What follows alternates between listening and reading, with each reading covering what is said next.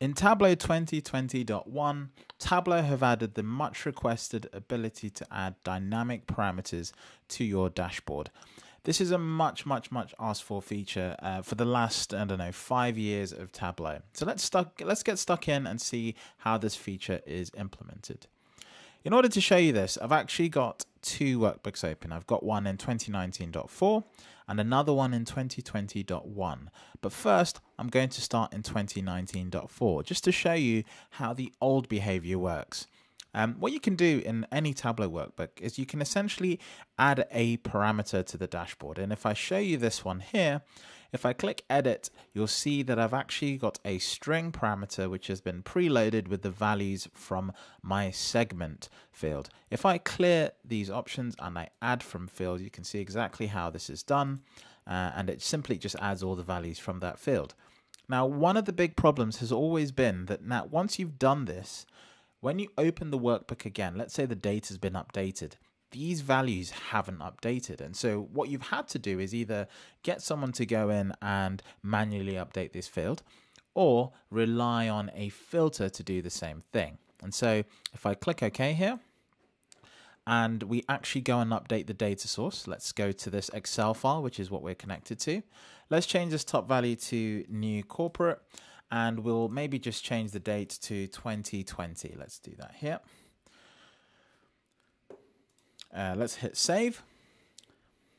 And then if we go to the file where this particular data source is held, what I need to do is overwrite this file over here. So I'm just simply going to, first I need to close it before I move it, otherwise the computer will complain. And then I just need to drag this file over here.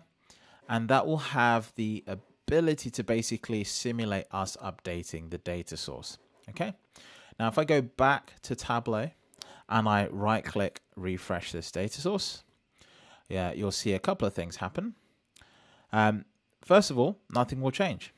But if I go into this order date field, you'll see that the maximum value has actually updated here. So I need to come in here and hit max on that. And then you can see my new corporate column over here. So we know the column has made it, the row has made it into the data set, but our parameter hasn't updated.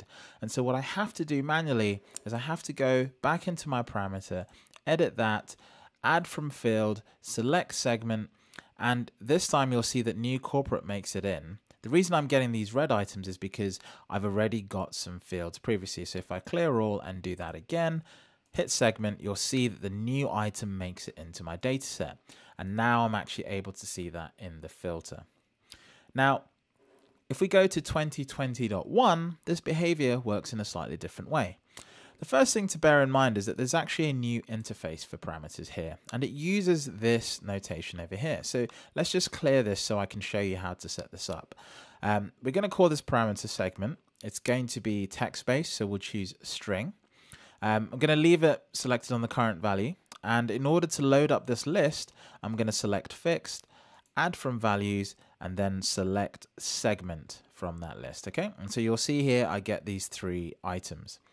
Now, this is a little bit tricky because what you now have to do is switch this interface over here to the next option. And you have to tell Tableau that when the workbook opens, you wanted to update this list using values from the segment column.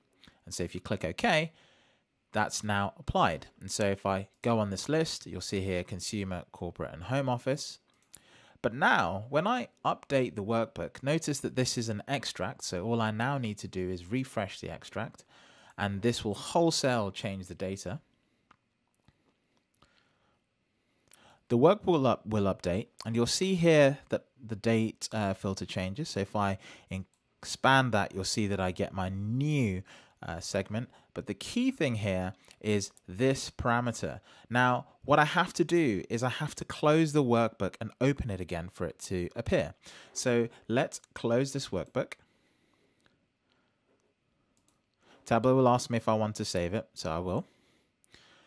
And what I've done is I've saved this workbook on my desktop. Now, the reason you have to do this as an author is because fundamentally, when the workbook is opened and closed on Tableau's server, it's essentially the same as someone just visiting the workbook. So let's go over to our desktop. and let's open the 2020.1 version. So let's open that up. Okay, so now you can see here the workbook has opened again, but now if I go to my parameters, you'll see that it's actually dynamically loaded the new item into my list. So it's a little bit unintuitive because as an author, to see this change, you've actually got to close and open the workbook again. But for the typical user on Tableau Server or on Tableau Online, that happens every time they open the visualization. And so what happens there is the workbook dynamically loads this new list from an updated data source. And so now your parameter can actually add in new values dynamically as your data source updates. If you've enjoyed this video, hit subscribe. If not, drop us a comment. Let me know the kind of content you'd like to see in the future.